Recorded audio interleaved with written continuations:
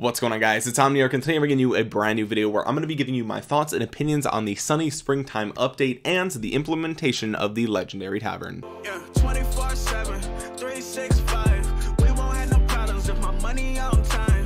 Did it by myself. So if you guys didn't see, there was an update that came out, and honestly, Shinchi made a video. I saw he posted, he said something like every Rise of Kingdoms YouTuber is just like rushing to be the first to release this information to get all the views, and it's totally true. It's 100% true, but I have a full-time job, right? And so I've pretty much thrown out the idea that I'm ever going to be like the first person to talk about something here on YouTube. All I can really do is give you my thoughts and opinions on these topics, and I think some of you guys seem to like when I go off on little rants and tangents, yelling at Lilith and kind of making them feel stupid, and I'll probably do that at some point in this video. But yeah, if that's what you clicked on this video for, I'm sure you'll get it. Anyway, I want to talk about the legendary tavern first, because this is something that a lot of players have asked me about, especially since some of the Strife of the 8 KVKs have started to see this. We did see it featured over on Chisgule's channel where he talked about this, right? And ultimately, you know, am I excited about legendary tavern?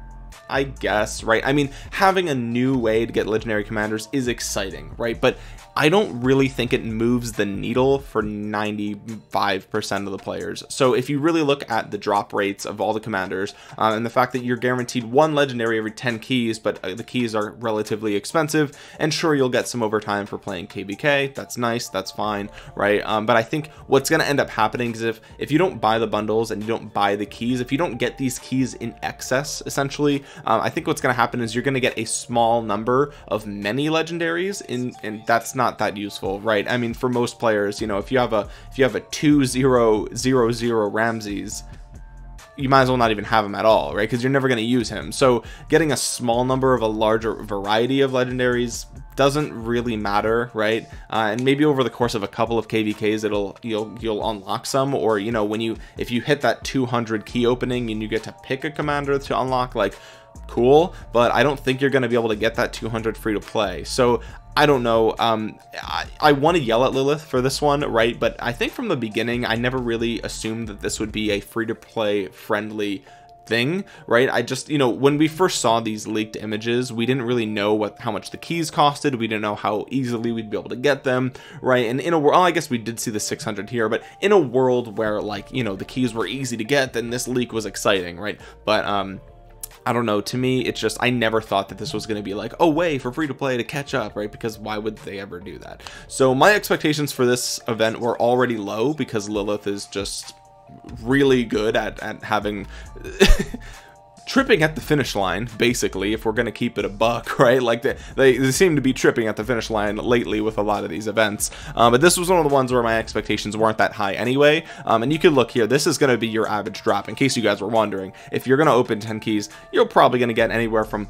3 to 4 legendary heads, and they'll be randomly spread amongst this entire table here. So yeah, this is a great event if you're a brand new whale in the game. If you just started playing Rise of Kingdoms and you're a couple of years behind the older players, this is the event where you're going to want to whale up and spend all your money to unlock all the commanders you don't have. And yeah, for everybody else, it'll be fun to press that free key as often as we can and see what happens. But honestly, the drop rates are so low that it, you know, again, it doesn't really move the needle for 99% of the players, in my opinion. We'll have to wait and see, but yeah, again, sort of what I expected, unfortunately. So that's my thoughts and opinions on that. Again, if you're free to play, this, you know, if you were excited about this, then I am sorry to let you know that it's not really that great. You're gonna get some stuff here that maybe you still need if you're not T5 yet, but you know, if I got this, if I spent 10 keys and got this, it would be, that's a wash, right? Like, who cares? All right, update 45, sunny springtime, is apparently coming on the 12th, which is in just a couple of days. I would say there's like a 50% chance this thing gets delayed, because it seems like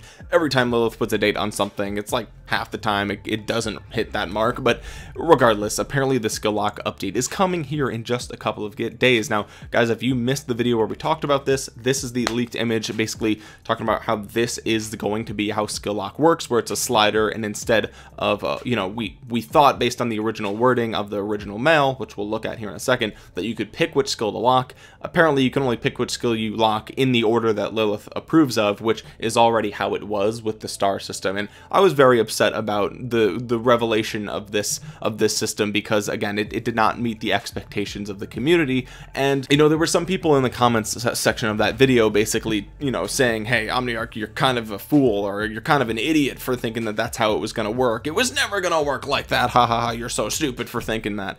And it's like, sure, right? Sure. But I feel like the community had a decent reason to believe that it would work that way. And you know, Chisgule, I'm going to apologize here real quick, but I do have to borrow this screenshot from your video, because I thought that I showed this mail on a video, and I feel like I did, but I just can't find it in my channel for some reason. And your channel is much more organized than mine. So anyway, I appreciate you, Chisgule. Thank you. Please don't copyright strike this video. But I tried to pick a frame where like you're looking handsome and everything like that. No like funny faces or like mid blank or something like that. But anyway, so the original wording of this mail, just so we're clear, okay, just so the people understand why myself and others are upset at the fact that this is likely what we're gonna get, okay. The original wording of this was that we don't want to make governors feel punished for upgrading a commander, so we have decided to add the skill lock function to let governors choose which skills get leveled up first. Let me read that again. To let governors choose which skills get leveled up first. So when we read that as a community, we assumed we would be able to pick which skills got leveled up first. I feel like that's a completely reasonable expectation. Is it not? Is it not reasonable to expect that when the mail said that? I don't know, call me crazy, but I assumed that we'd be able to choose. Apparently, we can only choose in the order that Lilith approves, which I talked about in that video is pointless, and it's stupid, and it was a waste of developer time for most players.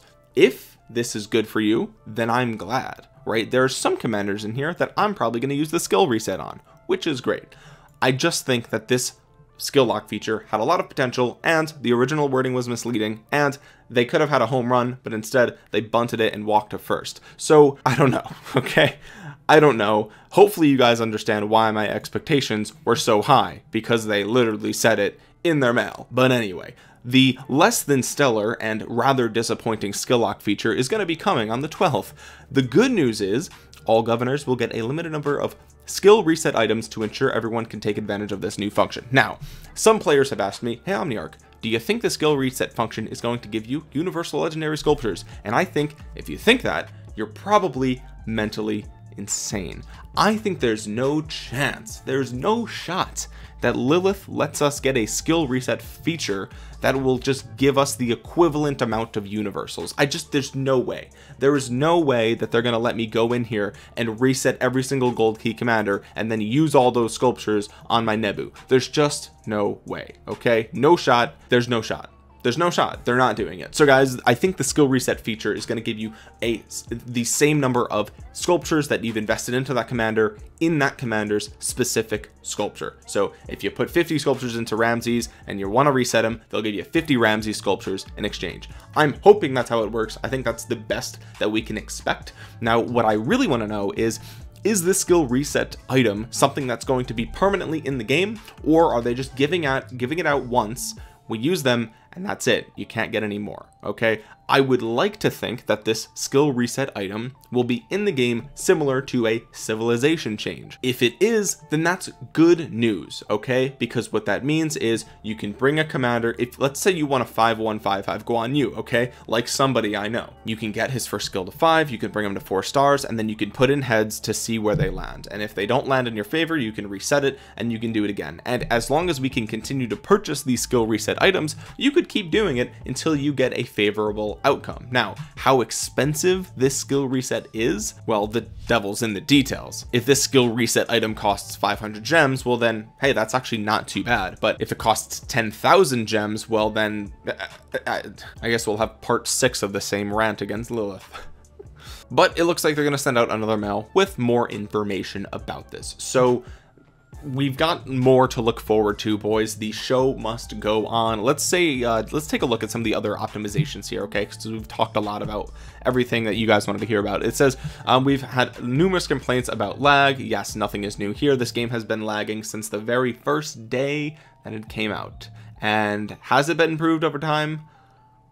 I think slightly, right? I think it would be disingenuous to say that the lag is just as bad as it's always been. I think it's slightly better, but I think ultimately it's still really bad in a lot of like KVKs and things like that. So they're adding a new graphical option. Basically, it's going to look like stick figures on a screen, but it should perform rather well, which, hey, you know, if you're in a KVK, you probably don't really care what it looks like because you're just fighting numbers against numbers. Now bullet point number 2 is sus. Okay, this is sus. Let's just be clear. I'm putting on a tinfoil hat, okay? It says we've added an explanation of the chance to forge special talent equipment into the forging system description. Governors should now be able to make better informed decisions about how to invest their materials. Please note that we have only added a description and have not made any changes to the chance. Now, as we talked about in the other video where we talked about all of these leaks just a few days ago, this is apparently, according to Lilith, this is apparently how it's always been, right? If we take a look back at that mail, it says we've added an explanation.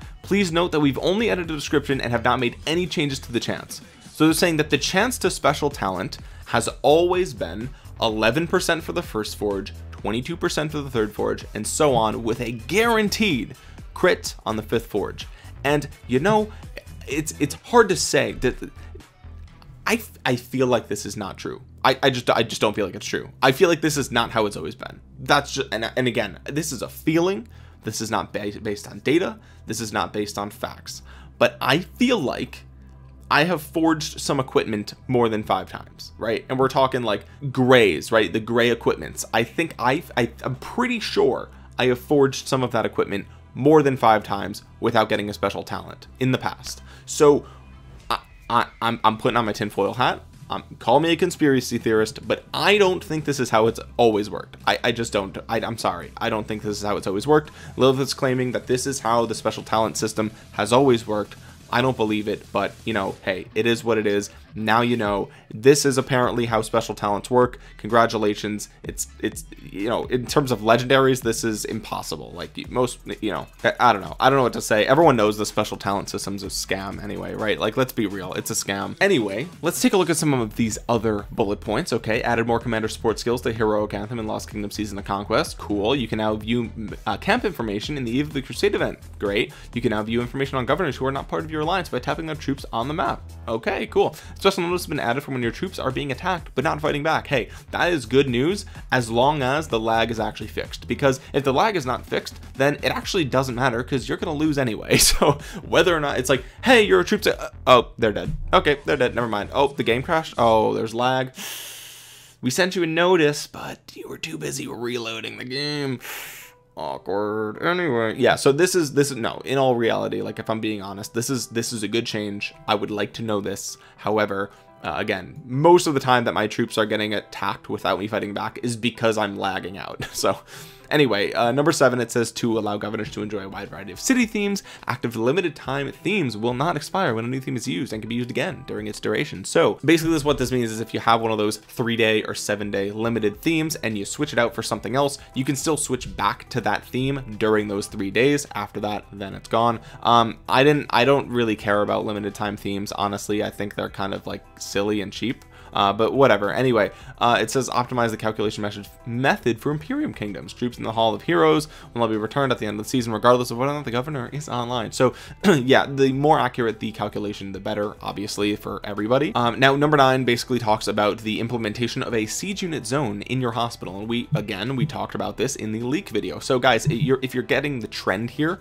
we tend to talk about these things before they come into the game. So if you want to know about things that are going to come to the game before they come to the game, you should hit that sub button, subscribe to the channel, click the bell to be notified, and all that good stuff. But anyway, you're going to be able to put like 50,000 extra siege into your hospital on top of your hospital capacity. This is interesting, which means, you know, players are just going to lose less siege now, which means that, you know, YSS Theodora in a flag filled with siege is probably going to be meta. I'm like half kidding about that, but yeah, you're going to see, you know, the burning siege thing is gonna stay a thing for a while, and now you're gonna continue to have siege to do that with. So congratulations if that was your favorite strategy. This is sort of a buff to that strategy. Added a new star characters feature to the character management screen. Governors can now more conveniently manage their multiple characters. What this means is accounts, right? They're not talking about like commanders or anything like that. They're talking about literally like you go into settings and you go to character management, you're gonna be able to star these. So basically if you have like you know, a bunch of accounts here, but you have only like one main and one farm, then you're gonna be able to star them. Oops, it's your boy Omniarch.